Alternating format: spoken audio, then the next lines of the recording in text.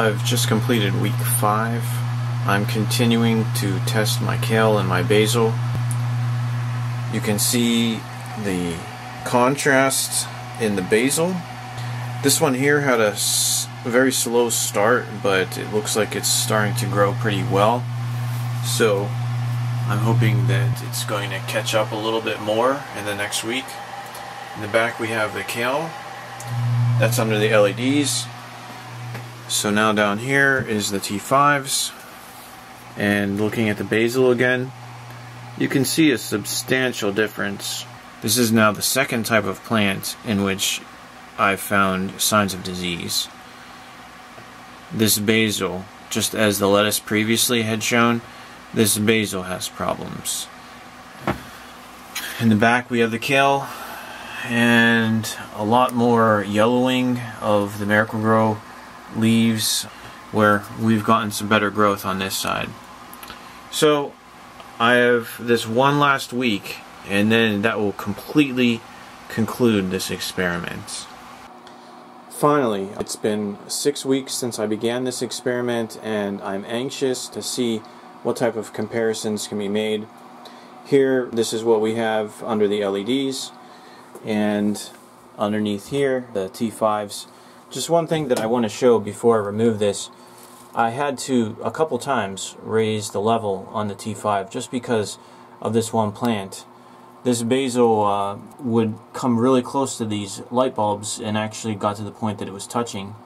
And so you can see what happened where it was an actual physical contact with the bulbs. You had this little bit of burning that occurred. That's not a disease, that's just because of the heat from the bulbs. So before I pull these out, I just wanted to point that out. And now let's actually take a closer look and see what we have. During these last 2 weeks of my test, I've been focusing on the kale and the basil. And we're going to take a look at how the two mixes performed and how the two sets of LEDs performed. And it's important to properly match up the variables to be able to make accurate comparisons. So we'll do this the right way. But I've pulled all the plants, and on this side here, these were grown under the LEDs. On this side here, these were grown under the T5s. So I think the best thing to do is to focus on one plant type at a time. Let's first take a look at the kale. These are all of the kale plants. Right here, LED, and over here, T5. These ones were the ones that used my mix. This is EnviroGro. These were with my mix, and these were with EnviroGro. Let's first look at how my mix performed when grown under LED lights. This is my mix. This is EnviroGro mix. Once again, EnviroGro mix, and my mix. So we definitely got better growth, I feel, by making our own from our own selected components. Out of all of the EnviroGro plantings, this plant here is the best that I did get, and you'll see this one, I don't know what the deal is here, but there are actually 2 others under the T5s that were really not that great. So I'm happy with what I got, and yet even still, at a certain point, it looks like the nutrients were starting to be depleted. Perhaps this is nitrogen that's being lost. And so kale is a pretty heavy feeder, and I think it just reached a point where even more supplementation would have been necessary for these to be able to continue to make noticeable growth. Now these are the guys that were under the T5 lights. You can see such a stark contrast between the mix that we made ourselves versus this stuff from EnviroGro. I was just shocked to see how absolutely horrible in both instances, both samplings under the T5s that this kale did. I don't know how you could sell this to somebody and expect them to come away happy and wanting to buy this again. I don't know. I have no explanation for how bad this is. But I am definitely satisfied with the way that these turned out when they were grown under the T5s using my own stuff. What can this kale tell us about the T5s versus the LEDs? These are all grown in EnviroGro seed starting mix. These were under T5s. These were under LEDs. When you compare these to each other, you do have this one plant that was grown under an LED that actually has a little bit of some more vigorous, taller growth, some decent colored leaves that was here under the LED. If we were to compare that now to the T5, this just looks pitiful. But I don't think that this really is a testament to either of these lights as to one being any better than the other. With this sample group, I'm using all of my own mix in all four of these T5s, LEDs over here, and I do see some more distinctive growth patterns that I do attribute specifically to the light sources. Under the LEDs, you had a little bit more of a leggy, stretched growth where you have some elongation of the stems, kind of like they're trying to reach towards the light. Where here, look at how much more dense and sticking close to the base of the plant these leaves are. I think that is specifically because of the light sources, and it's consistent between both of the samples when you compare LED versus T5. I do like the growth pattern that I see when the kale is grown under the T5s. I don't know if it's because it has better light dispersion, giving you better side lighting. That may be a factor. This kale is okay, but I kind of like the stuff grown under the T5 better. And now for the basil. T5s, LEDs. This is my mix, this is EnviroGro, this is my mix, this is EnviroGro. Using my mix, one of the containers hadn't germinated, but one did, so I can still make some actual comparisons and draw some conclusions. So let's first compare the mix results. Under the T5s, I was able to get some much better results by using my own potting mix. You can see how lush, how much better this growth is. As I pointed out, there is some damage caused by the leaves touching the lights under the T5, the bulbs. But otherwise, I think that this is a very healthy plant that has some nice side shoots. It has a bushy characteristic in its growth pattern. Very happy with that. And look at what we're getting using this bagged stuff from the store. So gross. These signs of disease, I had started to notice those on an earlier update, and now you really see how pronounced this is.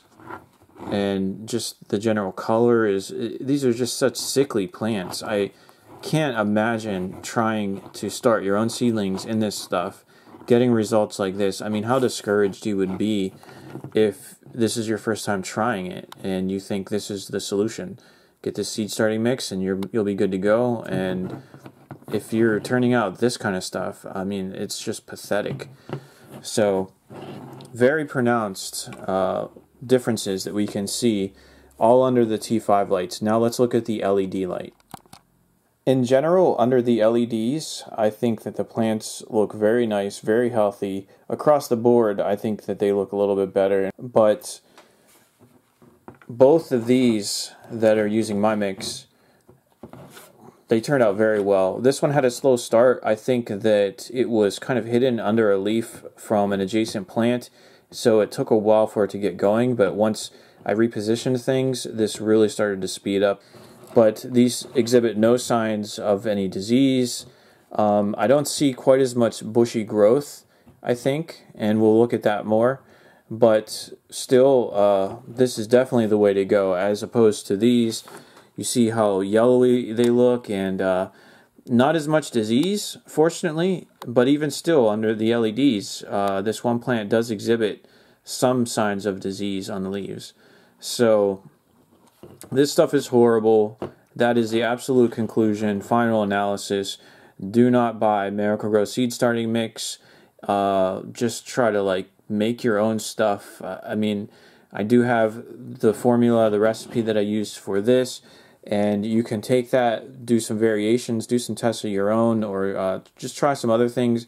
And you know, there may be other brands out there of bag stuff that actually perform well, in which case that's great. Go for that if that's what you want to do. But I will absolutely never buy this stuff again. Now, let's also compare the LED versus the T5 just to see how those lights work with the basils. These are the T5s, these are the LEDs using the EnviroGro, and as far as the general height of the plants, it's very close. This one might be a little bit taller, but it's very comparable in the amount of growth that either of these light sources can produce. I was interested when looking at this. I saw a lot more of these side shoots coming out of this, and this was of course under the T5, and you can even see a little bit of that starting on this plant as well under the T5. But when you look at along the stalks under these LEDs, you don't see that. It's not nearly as pronounced. If you do see a little bit of it on this one, but not what you see under the T5. So is it something maybe because of better side lighting that you get with the T5? Is it in general just, are the plants getting better light, getting more light because they are closer to the T5, using that the way that it's supposed to be used versus using the LED at the distance that the manufacturer recommends? In general though, I think that both of these light sources are pretty comparable to each other. So let's look at the one last sample group of basil using my mix. LEDs and T5, we see a similar growth pattern, even though we have nice, healthy plants, much more of a deep green, no deficiencies that are noticeable in the plants as far as nutrients, but still you get more of a tighter, bushier growth under the T5, and you see how the leaves, they just don't grow in the same way under this LED. So that's something that you could address using things like side lighting, supplemental lights used in tandem, such as from CFLs, to really enhance this LED's ability to produce good growth. I think you could get similar results using both of these light sources, but some things to keep in mind: it actually costs technically a little bit less to use this T5, but if you have the plants very close, then you have to watch out for the heat that could be generated, even to the point that it damages the plant's leaves.